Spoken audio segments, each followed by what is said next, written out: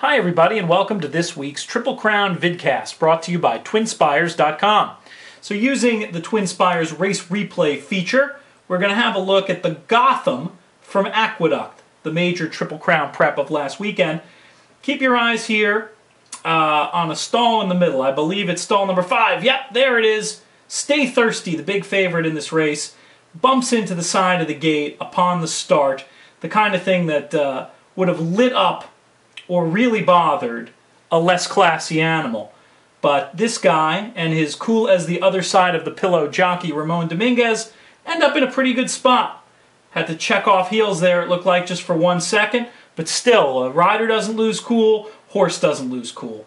His main rival, Toby's Corner, actually broke ahead of Stay Thirsty, but was wrangled back to be behind him. Now, rating tactics worked really well for Toby's Corner in his last start, which featured a fast pace.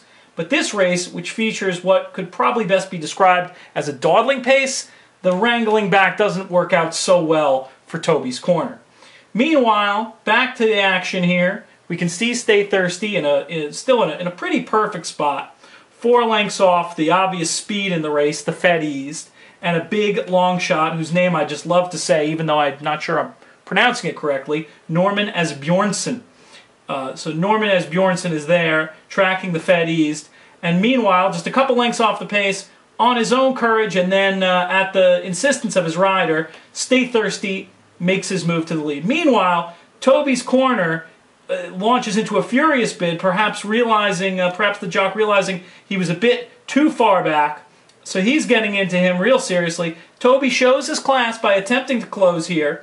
Up front, Stay Thirsty makes the lead, maybe just kind of the tiniest little bit, gets in front of Norman Asbjornsen, whose rider actually claimed foul. But watching the replay, especially the head-on, the horse he's clear, and also the jockey, importantly, has the whip on the correct side to attempt to keep the horse straight, which almost leads me to a story about the big cap, but I'll save that for another time, because I'm pretty sure I'm not supposed to curse on here.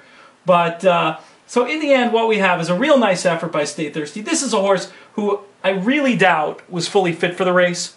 80%, I would almost guess, simply because Todd Pletcher knows he's good and has a target a few weeks out.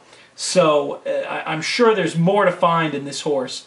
The speed figure he runs, while nothing eye-popping, is just about equal to his top that he ran as a 2-year-old. And any form cycle analyst will tell you that very often when they run near to the top that they ran at 2 and their first start at 3, the next time there could be big improvement. Couple that with his breeding, and I think you have a major Triple Crown player here.